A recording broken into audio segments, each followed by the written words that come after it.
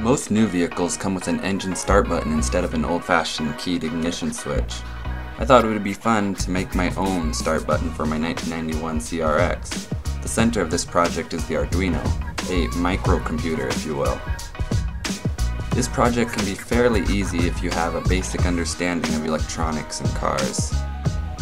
And you can revert back to the old keyed ignition switch if you decide to do so later for whatever reason. With this project, you can use any start button that you like, or any other type of button for that matter.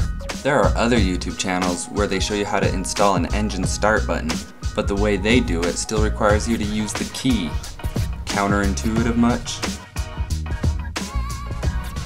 First you'll need to buy an Arduino. The one I'm using is this Arduino Uno R3. It's about $24.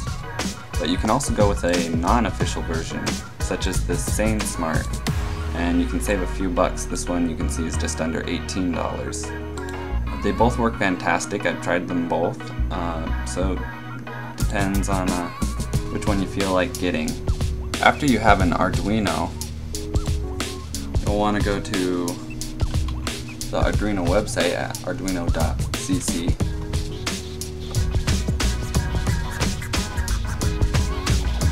And then go to the download tab.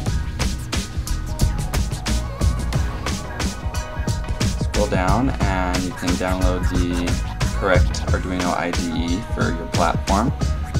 I'm betting you'll be on Windows, so you can go ahead and click on Windows Installer, download and install that. After you've installed the Arduino IDE, go ahead and start it up.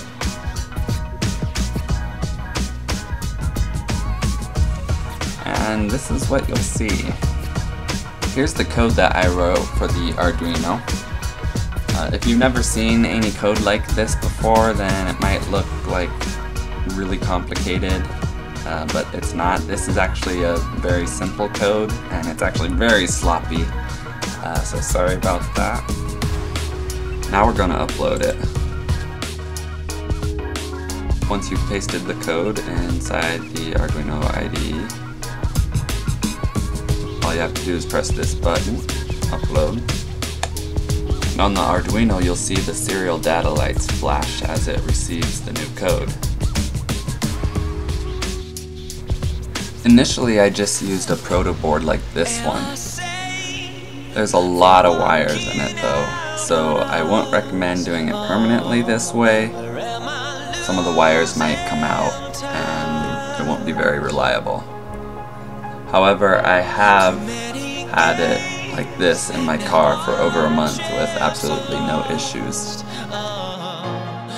A better way of doing it would be to use a prototyping circuit board like this one.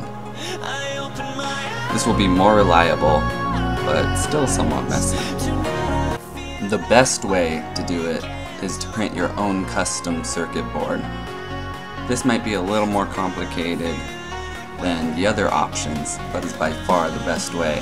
Here's a quick look at the process. I won't go into detail about how to do this. You can find other channels on YouTube that will show you everything you need to know about printing your own circuit board.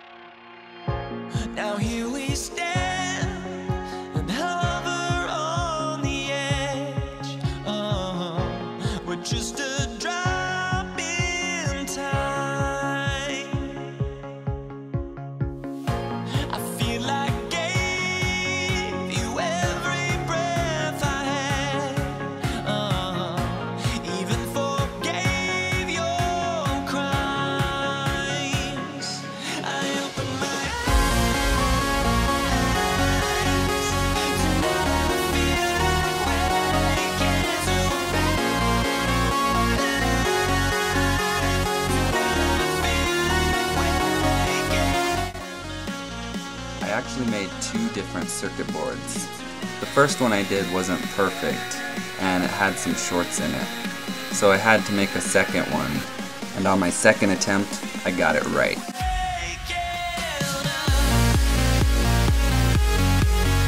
Here's some photos of the installation. I found that a good place to install the circuit board is on the steering column cover, under the steering column.